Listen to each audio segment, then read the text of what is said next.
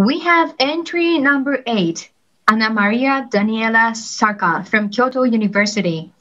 Her presentation title is A Faster, More Easily Available Tool to Detect and Quantify HIV-1 Maturation. Daniela, please go ahead with your presentation. Hello, everyone. Have you ever tried to nicely cut a piece of paper using a needle? I'm sure you can get the job done, but it's not going to be very efficient, is it? It might take you a long time or might not cut exactly the way you want it to. What you really want for the job are a pair of scissors. Now, this is a tool made for cutting nice, straight lines in one swift movement.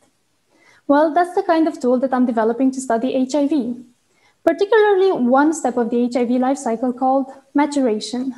This is a really important step because without it, the virus exists, the cells make it, but it's not infectious, meaning it's pretty much harmless. Researchers discovered early on how important this step is and have developed many drugs to prevent HIV maturation. But as time passed, the virus became resistant, and one by one, the drugs stopped working. Now you might be asking yourself, so what's the problem? Just develop a new drug. Well, the problem is that we don't have very good tools to look at HIV maturation. We don't have the metaphorical scissors to quickly and swiftly dissect this step of the viral life cycle. So developing a new drug takes a really long time when you have to use electron microscopy, in this case, the needle, to see how well the drug works.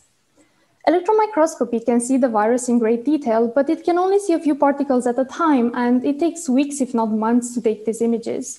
Also, not everyone can afford it, and you need years of training to be able to use it.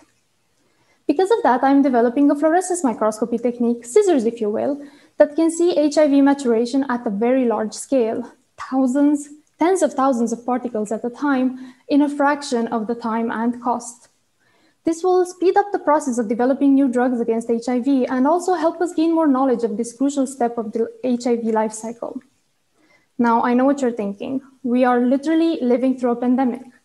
Why am I not developing tools against the coronavirus instead? Well, many people may not know this, but HIV also once started as a pandemic, and it never really stopped.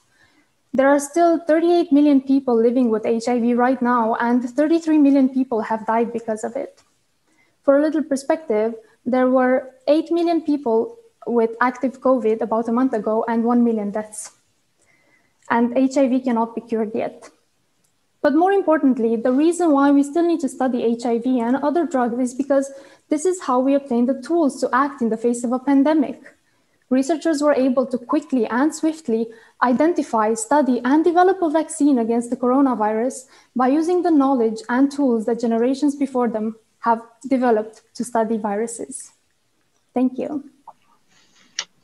Thank you very much.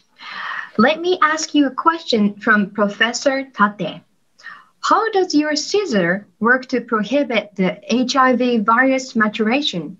What is the target to be cut by your scissor or drug?